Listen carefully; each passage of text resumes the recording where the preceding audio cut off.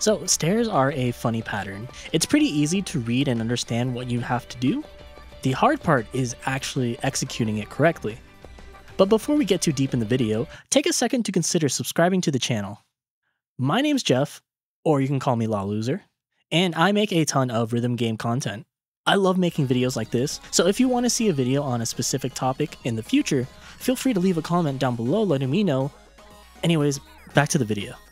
So stairs are quite interesting because for me, they're not too complex at first glance, but if you're not prepared, getting caught off guard with one can potentially ruin a full combo fairly easily.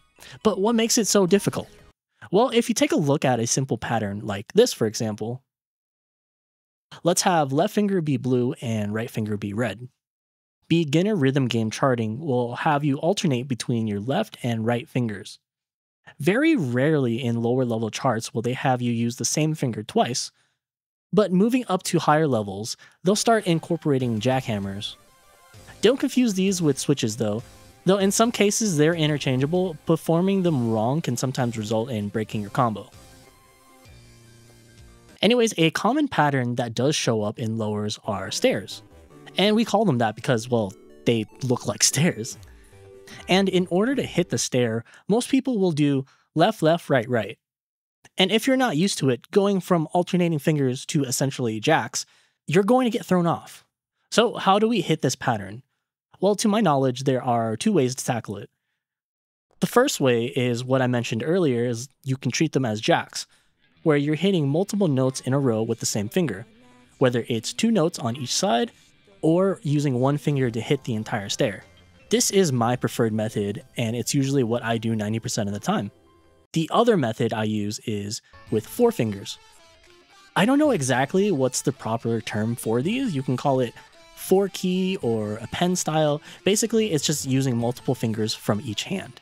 I mainly use this when there's a ton of stairs chained together, like in Machine Gun Poem Doll Expert or Joe if you're playing on the JP server. It takes some practice to be able to switch from 2 fingers to 4 fingers, but once you can do it smoothly, it really takes off a lot of fatigue when having to do stairs.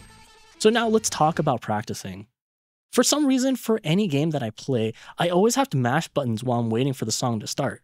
I think it's my ADHD, but whatever. At some point, I started using this time to practice annoying patterns, which always just defaults to practicing stairs.